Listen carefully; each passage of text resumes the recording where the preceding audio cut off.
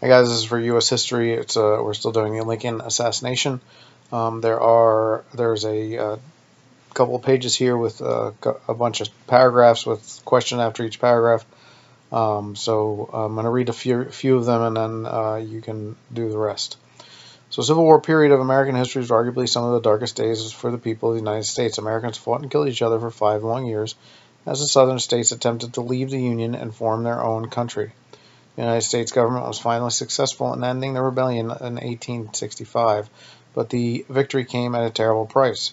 It was during this time period we U.S. lost the only man who could successfully heal the wounds caused by the war when Abraham Lincoln was assassinated. There's a question for that paragraph, and it's what had happened to the United States that greatly weakened it during the Civil War period.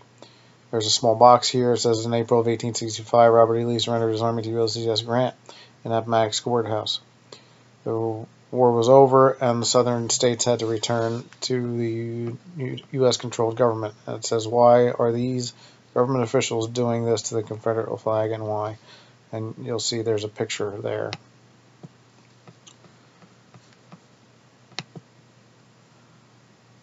Let's see.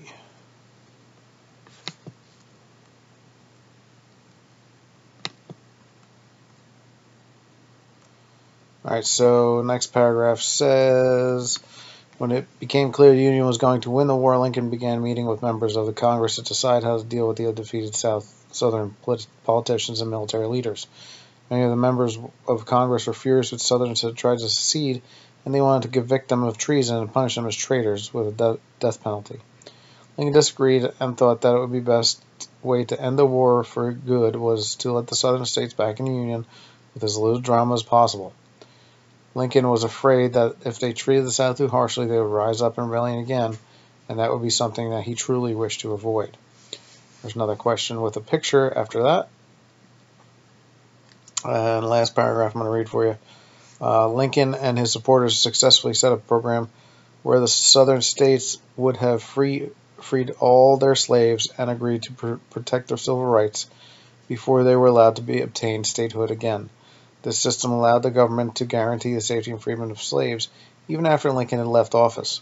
The statehood program made the slaves and radical Republicans happy, but it severely upset all the racist Southern politicians who needed slavery to keep their economies intact.